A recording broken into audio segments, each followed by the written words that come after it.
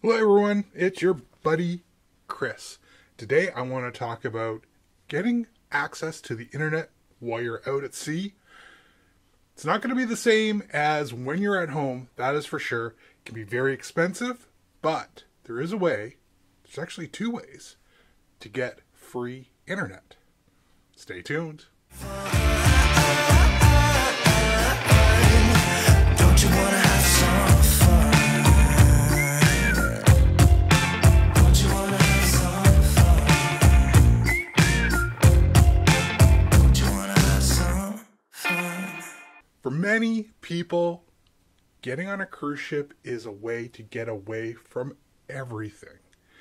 No more worrying about all that work piling up on your desk.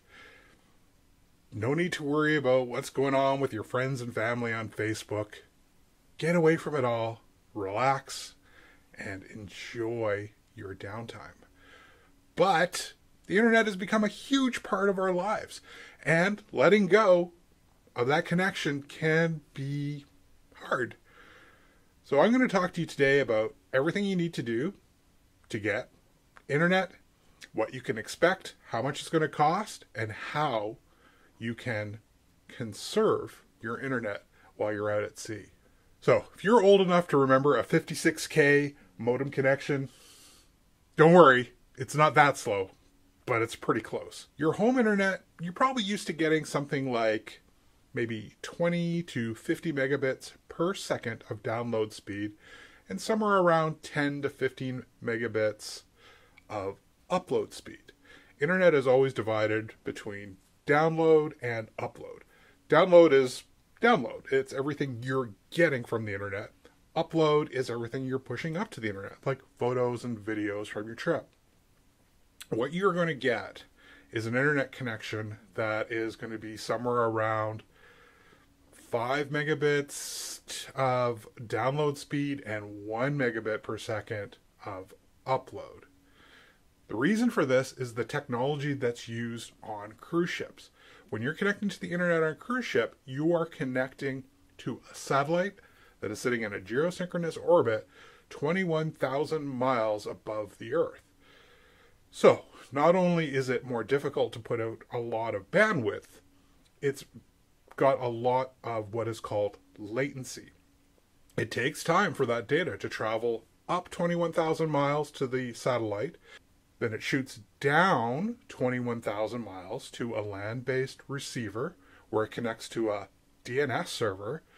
DNS is the whole internet. That's what translates IP addresses to websites. So if you're trying to get to Facebook, you're going to go 21,000 miles up, ask for Facebook. 21,000 miles down to a DNS server. DNS server is going to send you to Facebook, and it's going to then take what you've requested, send it back up again 21,000 miles, and back down 21,000 miles. So, be prepared for slow speeds, particularly depending on the time of day. If it's in the evening when everyone is getting ready for sleep, and everyone is now looking at the internet, seeing what's going on, uploading some pictures, it's going to be very slow. If you wake up early, while everyone's asleep, your speeds might be a little bit better. Now, I want to talk about the difference between Wi-Fi and internet. Some people confuse the terms, but they are very different. On a Disney cruise ship, Wi-Fi is included, but Wi-Fi is simply the network of the ship. Think of it at your office. If you connect to a server, maybe it contains all your Word documents, stored in a closet somewhere down the hall, that's your internal network. And on a cruise ship, Wi-Fi connects you through your Disney Navigator application to that internal network. You get access to the internet via Wi-Fi, but Wi-Fi is not internet. I hope I didn't confuse it too much. All Wi-Fi is free, and the way to get connected to Wi-Fi on all the Disney cruise ships is through the Disney Navigator application. Before you get on the ship, make sure you and everyone who wants access has downloaded that application. If you're using a Apple device, go to the App Store, look for Disney Navigator or Disney Cruise Ship Navigator application, and download it to your device. If you're on a Windows laptop, just do a Google search for Disney Navigator application, and you will find a version for whatever version of Windows you're using, from Windows 8 all the way to Windows 11. Same with a MacBook. Make sure you download it from the App Store. Same with an iPad. If you want to get it on your iPad, again, go to the App Store.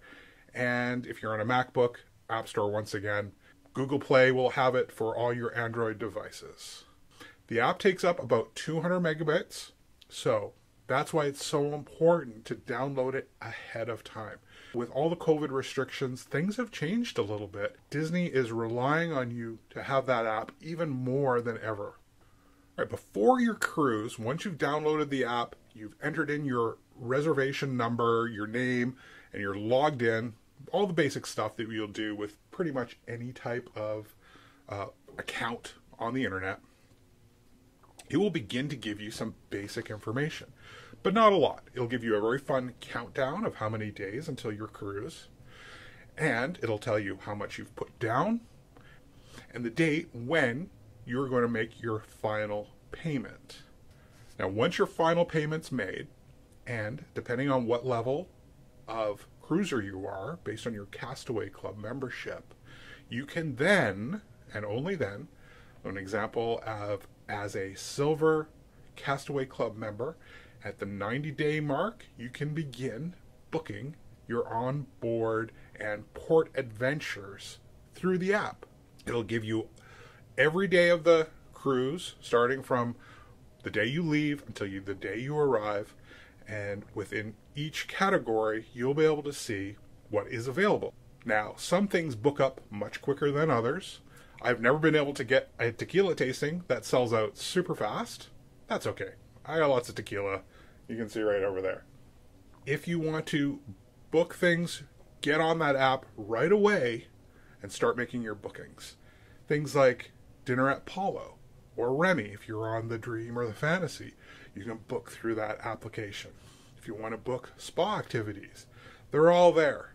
You can also book your little prince or princess into the Bibbidi Bobbidi Boop Boutique for a full-on prince or princess makeover. They used to have Pirates League as well, which I don't think they're operating right now due to COVID, but you used to be able to get a pirate makeover. You can book the very well-known and much-loved Royal Court Royal Tea. This is a tea with all the princesses who will come around. Get little gifts. It's not cheap, but it's one of those super memorable experiences. If that's something your little prince or princesses would love, definitely book it. Heck, you could even try to combine it with a booking at Bibbidi Boppidi Boo, so your prince or princess is completely made over, super princessy or princey for that tea. There are photo packages that you can book, and there is a discount if you book those photo packages in advance, again, through the Navigator application. You can book it. You can book a private studio with a photographer if you want to get some amazing family portraits done. There are roaming photographers throughout the ship. So if you want to book, if you want to get some pictures as your little one is hanging out with one of the princesses, the photographer will take the picture, and those will all be included at the end of your cruise. And there's lots of options. You can get a fully printed out book.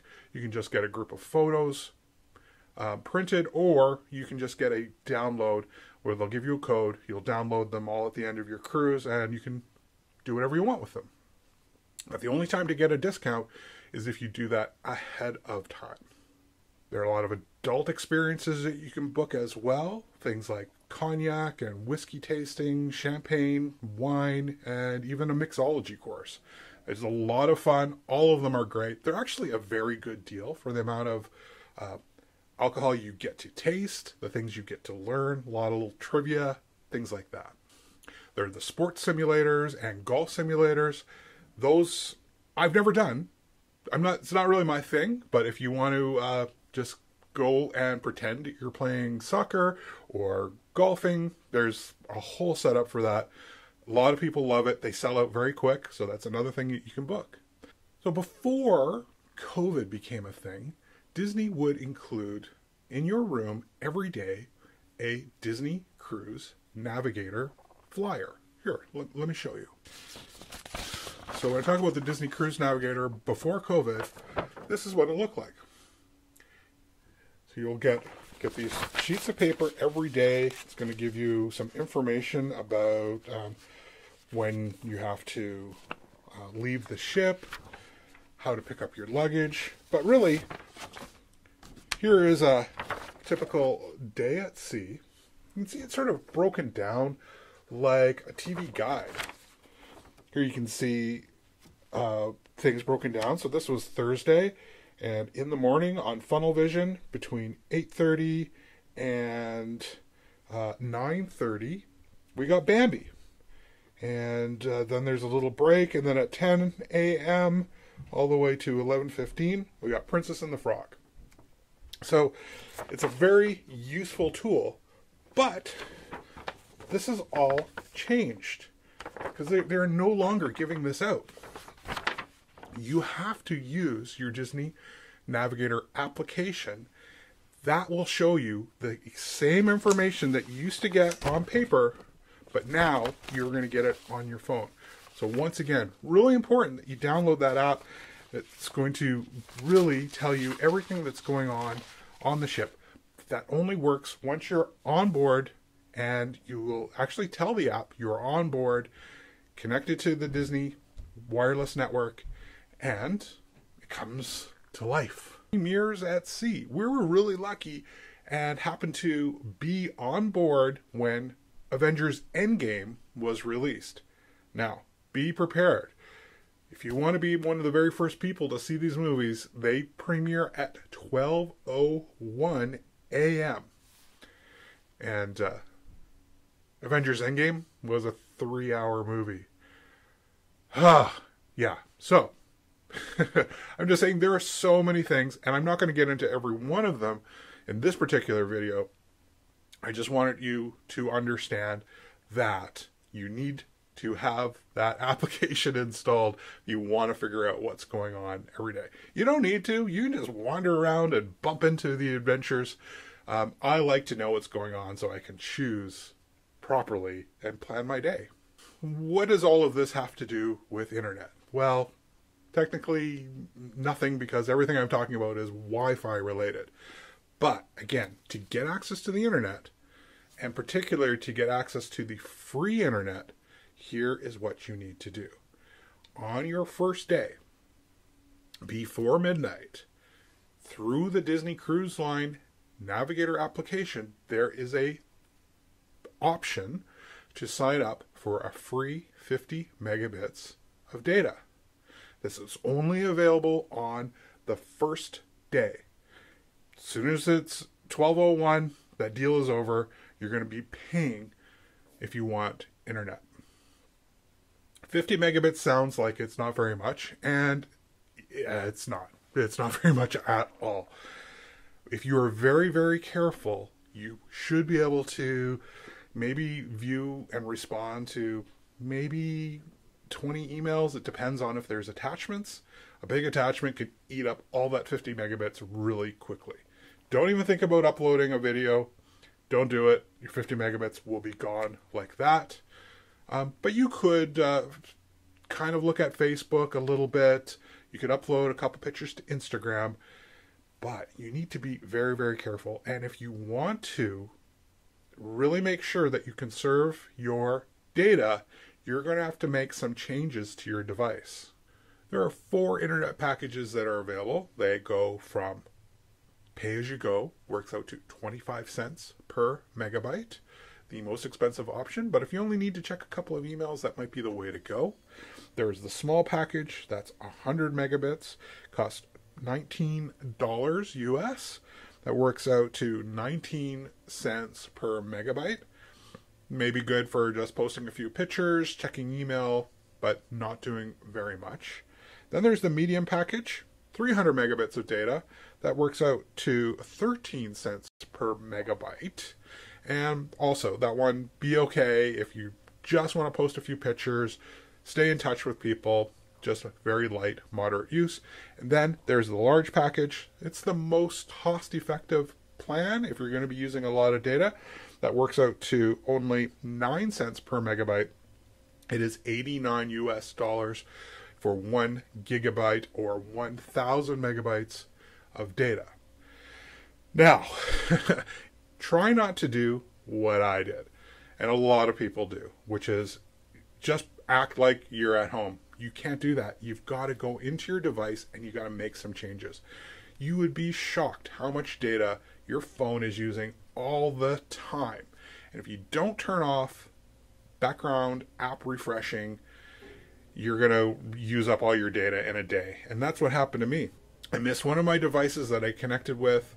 I think it was my iPad, and it was doing all its normal things. Oh, you've taken a whole bunch of pictures. I'm going to upload those to your iCloud. It's going to be keeping all your apps up to date. It's going to keep sucking down all the emails. So here's what you got to do. Go, and I'm going to do this with an iPhone. That's what I have. It's a very similar process if you are using an Android device, but let's just go through it on an iPhone. Now, you don't need to do this as soon as you get on the ship. While you're in port, you can continue to connect to the local cell towers, just use your normal data. But as soon as you hear that big, beautiful horn blowing and the ship starts sailing away, you better get on your device and make some changes. Go into your settings, then scroll down to General. Once you're in General, you're going to scroll down to Background App Refresh, and you're going to turn it off. And what that's going to do is just leave your phone locked in whatever's on it right now. It's not going to keep updating any information. You're going to go back into your phone and you're going to put it into airplane mode.